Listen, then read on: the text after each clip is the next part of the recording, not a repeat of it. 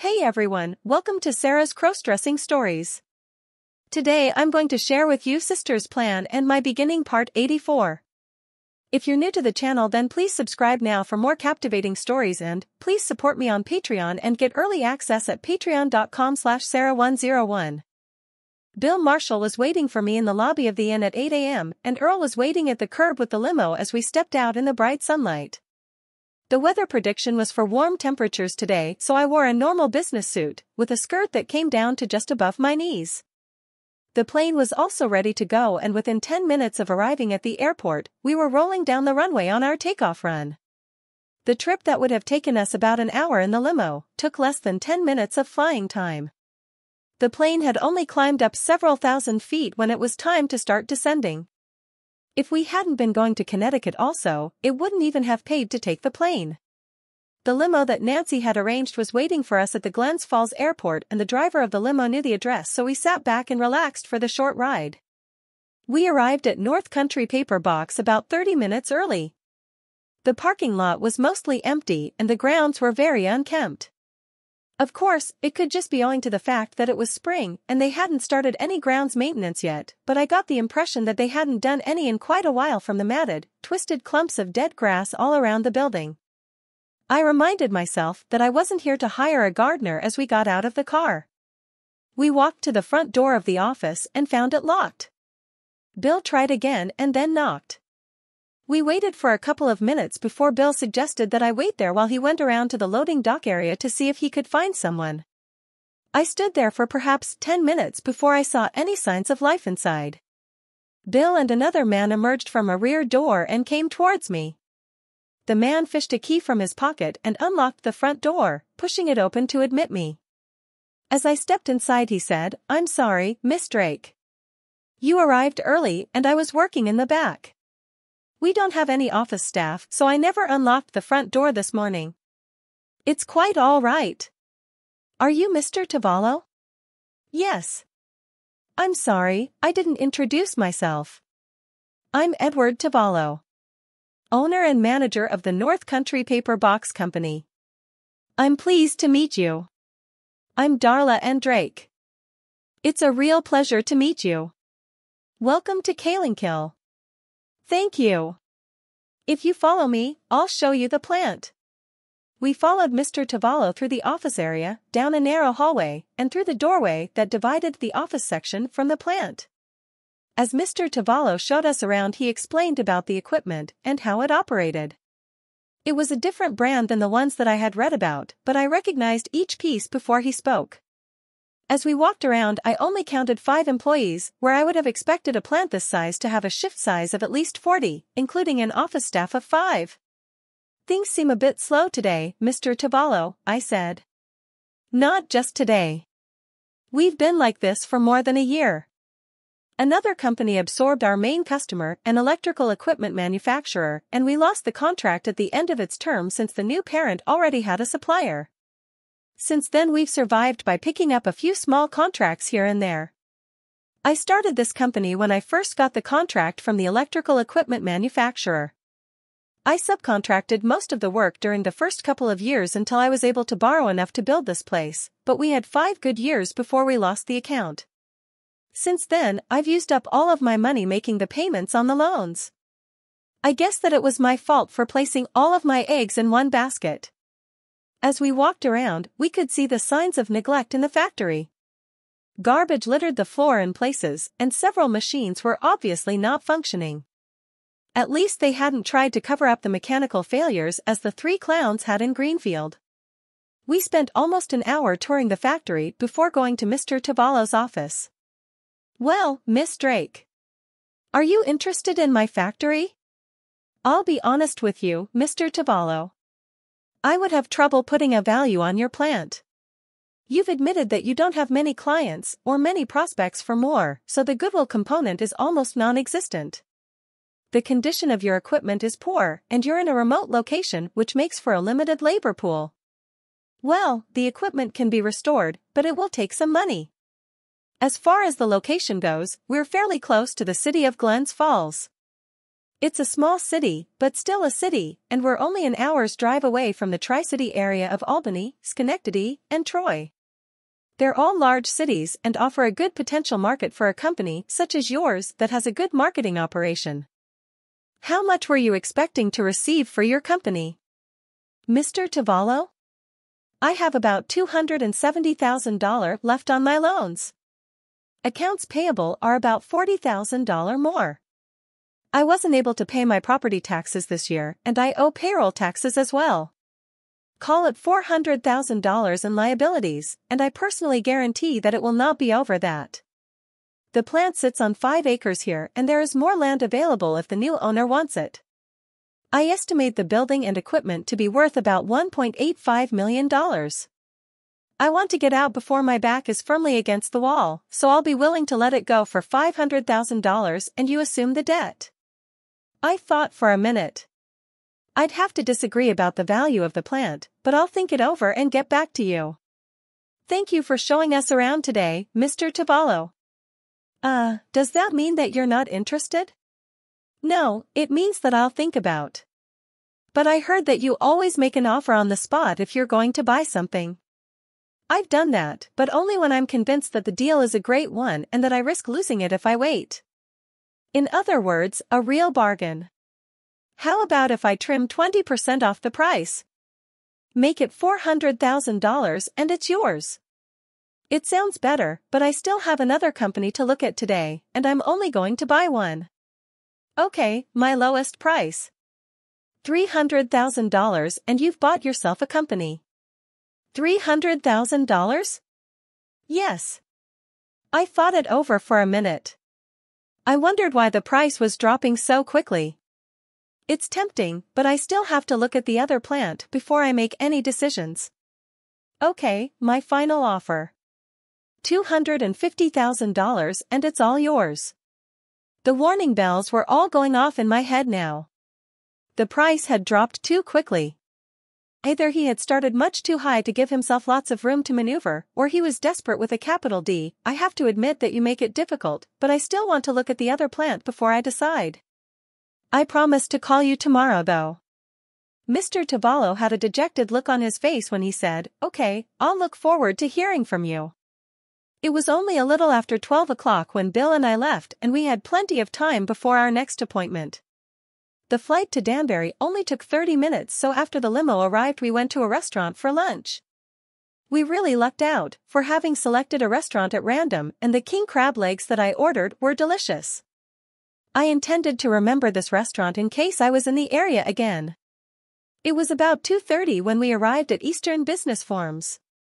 This plant was the opposite of what we had just seen with North Country Paper Box. The exterior was neat and clean, and the parking lot was crowded. We walked into the office and were greeted by a receptionist who asked us to have a seat while she paged Mr. Baird. We only had to wait for several minutes before an older man in an expensive suit came out to greet us. "Miss Drake? I'm Ronald Baird. Welcome to Danbury." "Thank you, Mr. Baird. This is Mr. Marshall, Finance Director at Piermont." "How do you do, Mr. Marshall? Won't you both join me in my office?" We followed Mr. Baird into a well-appointed office and took seats in front of his desk. "Coffee, or perhaps tea?" "Tea for me, thank you," I said. "Coffee, please," Bill said. Mr. Baird made a call and placed the orders. While we waited, I said, "I was surprised to receive a letter from you, Mr. Baird. Most of the letters that I receive are from people desperate to sell before the taxman or the bankruptcy court closes them down." He chuckled and said, "No such worry here, but I do want to sell. I didn't know that until I saw your picture on that issue of the paper press." He stopped talking when there was a knock at the door and a woman came in carrying a tray containing the tea and coffee. After she left, he continued, "As I was saying, I only decided to sell after I saw that picture. I wasn't very much older than you are when I first started my business. It was just after the start of World War I, and I had picked up a printing press and several boxes of type at an auction. The press was old and no one else wanted it, so I got it cheap. Until then I had been shining shoes, and it took every cent that I had saved to buy the press, some paper and ink, and set up my business in the basement of the house where we lived. The landlord let me use it cheap because it was damp down there. The moisture played havoc with the printing process. The paper swelled and the ink wouldn't dry. Anyway, I started off by printing handbills for merchants. After a year of working 16 hours every day, I was able to move to a real retail store location, and the rest is history. When I saw that picture of you, with your youth and energy, I remembered my own early years, and I decided that it was time to retire and enjoy what years I have left. It seems like I haven't done anything else but work since I was a teenager. I wrote that letter the same day that I received the magazine. For the next half hour, Mr. Baird told us the whole story of how he had built his business. It was after 3 when Mr. Baird said, "We had better get going if you want to see the factory in operation. We shut down at 4:30 and the machines are shut down before that so that they can be cleaned." Mr. Baird led the way to the plant. We received a narrative of each operation as we came to it. It was obvious that Mr. Baird could perform any job in the plant. We watched as paper was printed, interleaved with carbon paper, page-numbered, perforated or cut, and folded or stacked so that they could be placed into boxes. Some of the operations produced generic forms, but about half were customized with company logos. We were still in the plant when they began to shut down. We watched as machines were cleaned in preparation for the next day's operation. We stayed around until they began to sweep the floors and then returned to Mr. Baird's office. "Well, what do you think of my operation, Miss Drake?" "It seems to be very efficient, Mr. Baird. A lot of the equipment appears quite new." "Yes. I've tried to keep up with the new innovations. It pays by being less labor-intensive and offering features that some others can't. We haven't begun yet, but we're about to move into printing custom computer forms. The new equipment was installed for that purpose." "I see. Well, I guess that the only thing that we haven't discussed yet is money. Here's our financial statements," Mr. Baird said as he handed both Bill and me a folder. After looking it over I said, "Very nice, Mr. Baird. Net profit of $1.86 million on sales of $4.62 million last year. Yes, I've done quite well. I'm a wealthy man in my own right. I don't see any mention of notes here. There aren't any. I've never liked paying interest to a bank, so I've always paid them off as soon as possible. I guess that the only thing left to discover is the asking price," I said. Without hesitating he said, $12 million. "Only $12 million? That's just the value that's listed for the plant and equipment." "Yes, that's the current value after depreciation," he said. "But it doesn't even include inventory on hand or accounts receivables, much less goodwill." He just nodded slowly. "I have 2 conditions." I waited for a few seconds before saying, "And they are?" "Guaranteed employment of all of my employees for 5 years. If you must lay anyone off, they receive severance pay equivalent to 5 years of their salary as of the end of last year, less any salary that has been paid to them following the date of the transfer. That includes overtime, bonuses, and benefits. That's roughly equivalent to a $5 million guarantee." I thought about it for a few seconds. "And the other condition?" "That you won't sell the plant for 5 years. Those are rather unusual terms." "Yes, and I wouldn't get them from 99% of the companies that would like to acquire Eastern. But I think that you're different. I think that your company has concern for its employees and the economic health of the regions where it does business. I already know that Amerimore has health and retirement benefits comparable to what I offer. I want to guarantee, to the greatest extent possible, that my own retirement doesn't throw a monkey wrench into the personal lives of my people. Many of them have been with me for more than 10 years, and a few for almost 30. As I said, I'm fairly wealthy, and I want to do this for my people. I'm offering you the business at probably $5 million less than I could get from others in order to get those conditions." I thought about the conditions for a minute. "Why don't you just sell at the higher price and give the $5 million to your employees?" He smiled and looked off at nothing before returning his gaze to me as he answered. I thought about that, but I know that some of them would blow their newfound wealth in a month and then not even have a job. I want to provide a stable environment for everyone for at least 5 years, as well as for the area. What about transferring employees to another location? If they go voluntarily, no problem. If the transfer is used as a way to get them to quit, they get the severance.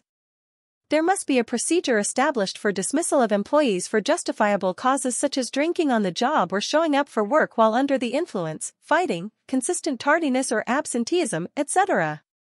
We can't allow employees to believe that we have to pay them a salary for 5 years if they sit in the lunchroom reading magazines all day. As long as each case is documented and provable, I have no objection. How would you require payment of the $12 million? I'm flexible. I already have a very healthy bank account and stock portfolio.